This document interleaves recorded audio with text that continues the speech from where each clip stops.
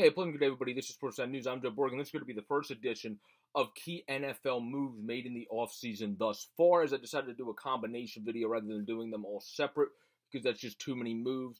I do some separate videos for baseball and hockey, but baseball and hockey are my two main sports, so it's a little bit easier for me to do that. With football, not as bueno. But let's get right into it as we're going to some key moves that were made that I did not do in covering videos. I did videos on Landry, on Max Crosby, on Jason Kelce, and etc. If you want to check those out, those will be linked in the NFL playlist at the end of this video. But please also continue to subscribe down below and up above on the Easy to Use widget to keep us growing to 215.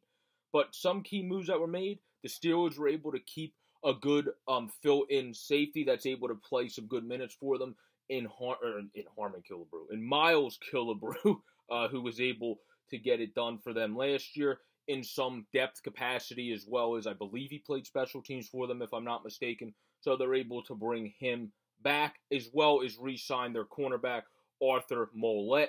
So they were able to bring back two people. And then the Texans had a solid small signing of a guy that's pretty sure with his hand can pick up some yards after the catch. Just solid mix-in receiver of Chris Conley. Then the one trade I did, the Amari Cooper trade, that was on a video that will be linked at the NFL playlist, so we're going to skip over that. The Bills re-signed somebody that seems like a perfect guy to go with Josh Allen, who can air it down the field, and Isaiah McKenzie, if he can stay healthy. He seems like a guy that can really pick up the speedster role, deep ball catcher role, and just dominate at that level.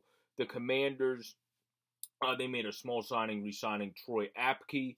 That's nothing big there. And then the Patriots kept around veteran cornerback Devin McCourty, when some people thought maybe now, since he's in his 30s, he would move elsewhere. But the Patriots were able to keep him around for 1 year, $9 million. He's the heart and soul guy of that defense, well, one of them at least. And they were able to keep him around after they already let go of, obviously, their heart and soul guy in Vanoy. But now moving on, I did a video on Kirk Cousins and on Zach Ertz. Those will also be in the NFL playlist, so we'll skip over those. And I did one on Michael Gallup. So we'll skip over that move, did separate videos on those.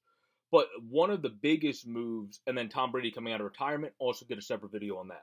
One of the biggest moves I saw made for the Buccaneers, especially since Brady's coming out of retirement, protection for a 45-year-old quarterback, is Ryan Jensen re-signing for 3 years, $39 million.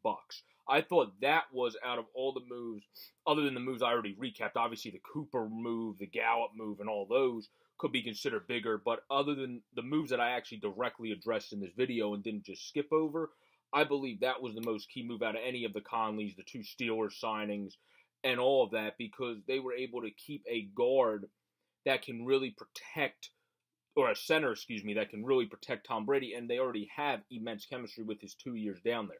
Having great chemistry between your QB and center is very vital to having a great success rate with the offense. It doesn't seem like they'll have Gronk next year, so it just seems like he wants to go to an AFC contender.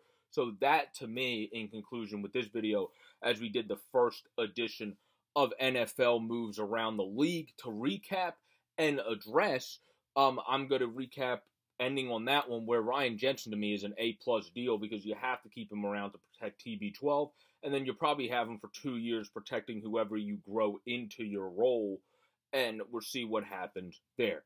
But everybody have a great, safe, and pleasant day. Stay safe out there, everybody. Peace out. This has been the first edition of NFL Offseason Moves Recap, Part 1. Peace out, everybody.